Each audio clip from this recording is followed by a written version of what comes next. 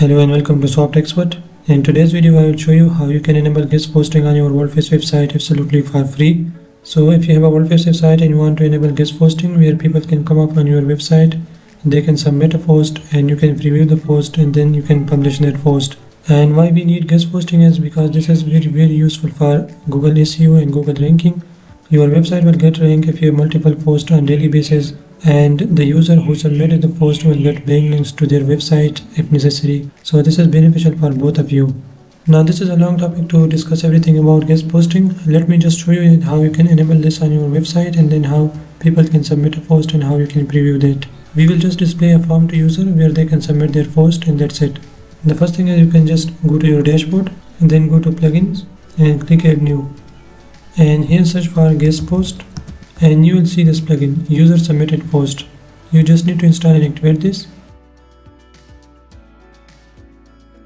Once you activate the plugin, you will find this under settings, and here you can see submitted post.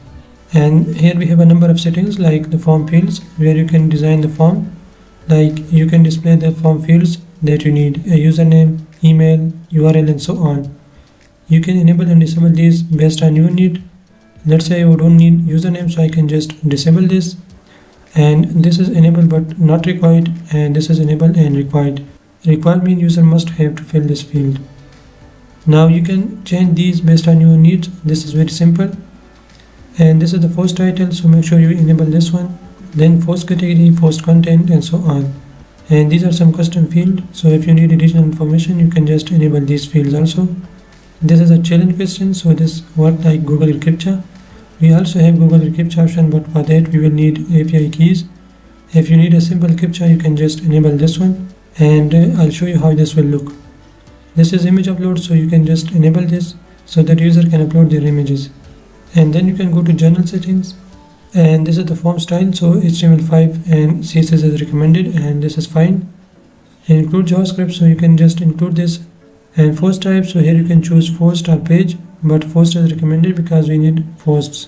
And this is the post status, so if a user submit a post, then how you want it. If you want to keep it in draft, you can select this one. You can choose pending, you can publish that automatically and so on.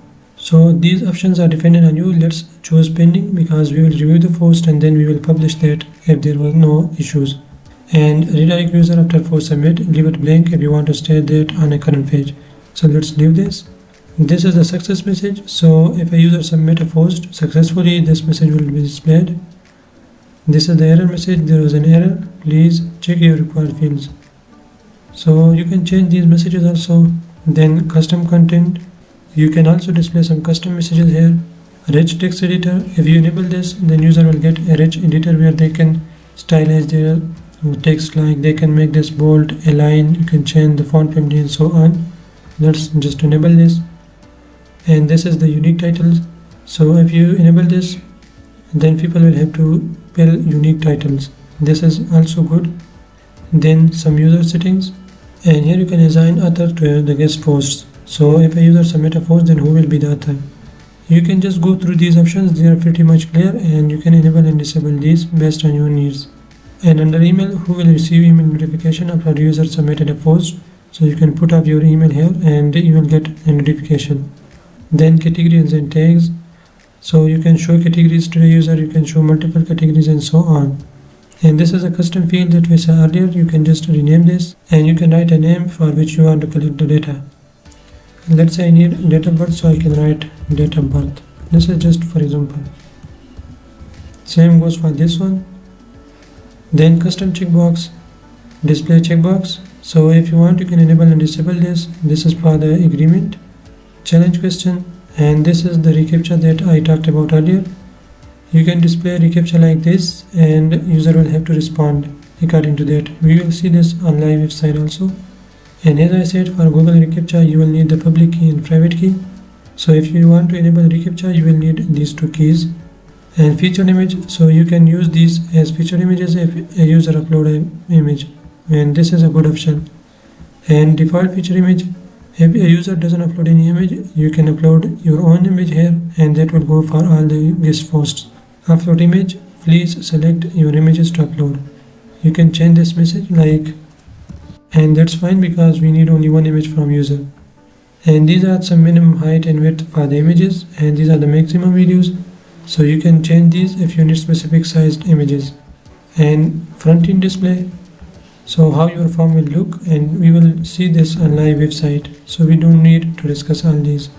And let's save our changes. And now let's see how we can display this form. So let's scroll down and go to display form, and here you can display submit user form, you can display login and register, you can display user submitted post, and so on. So let's display the form first. We will need this shortcode, so let's copy this. Now we can put this shortcode in any page builder or the normal Gutenberg. Let's see how. Let's go to pages, we will add a new page, and I'll call this guest posts. In order to put a shortcode, you can click on this plus, then search for shortcode and paste that shortcode, then just publish the page. Now let's view this, and this is the guest post form. As I said, user will have to fill up these details like the name, URL, post title, post tags. This is the reCAPTCHA, these are the post content, and this is the rich text editor that I was talking about, where user can make style changes to their text like bold, italic, bullets, and so on. Then this is the featured image, upload a featured image and submit post. Let's try one. So name,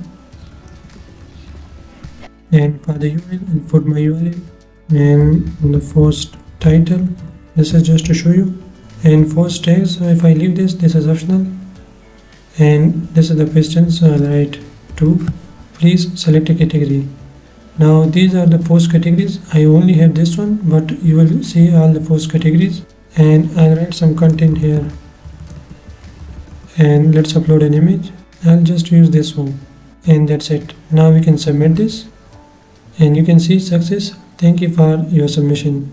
And as I said, you can also change this success message. Now let's go to our dashboard.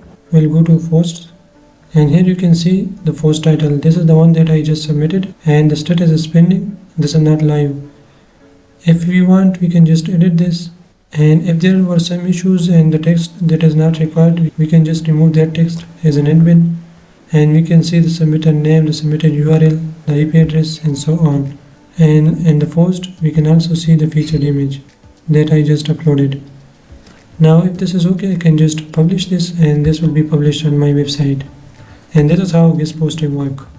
Now if you want to enable login and registration for this guest posting, you can go to login and registration, and you can display a login form. And you can also copy this, and you can display this on any page. And same goes for this one, display submitted post. If you want only to display those submitted posts on a specific page, you can copy this shortcode, and you can display this on any page.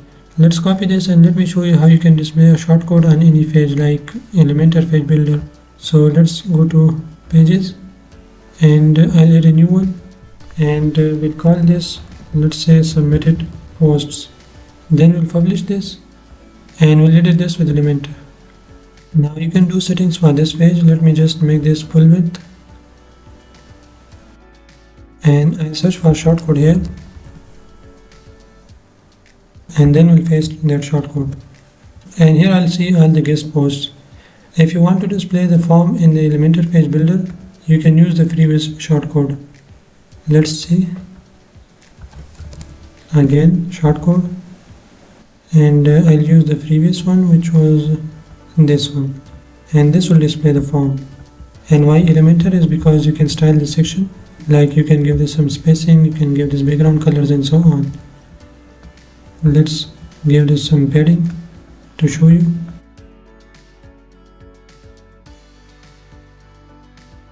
And we'll also give this section some background.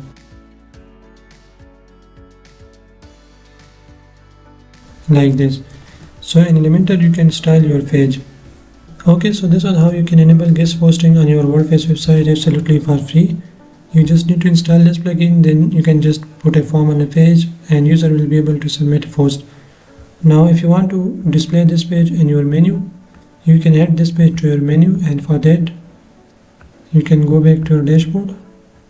Let's exit this, and this is the page which is guest post.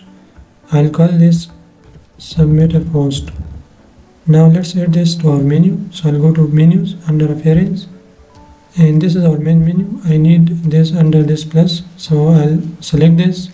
We'll add this to menu, and I need this right here. We'll save this. Now let's check our website.